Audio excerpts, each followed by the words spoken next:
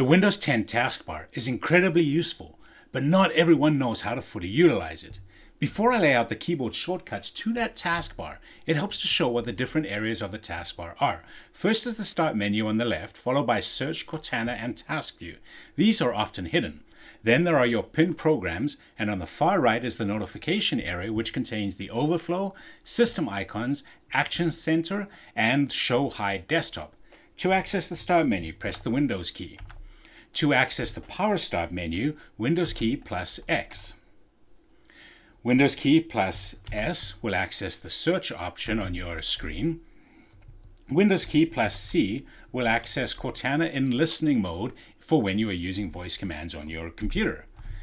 Windows key plus Tab will allow you to cycle between any open applications. You can also on this screen close any open applications by clicking on the X for that particular app. One of the fastest ways to navigate pinned apps on the taskbar is by holding down the Windows key and pressing T. You can see a white box will appear around your first icon. Now the first one is number 1, number 2, 3, 4, 5, all the way up to 0, which is number 10. Now as soon as you press enter on any of these, it will open up the app.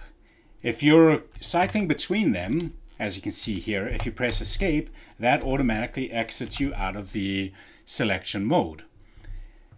If you press Windows key and 1, it will open up the first app in your list. Windows key and say, for example, 5 will open up the 5th application in your pinned list.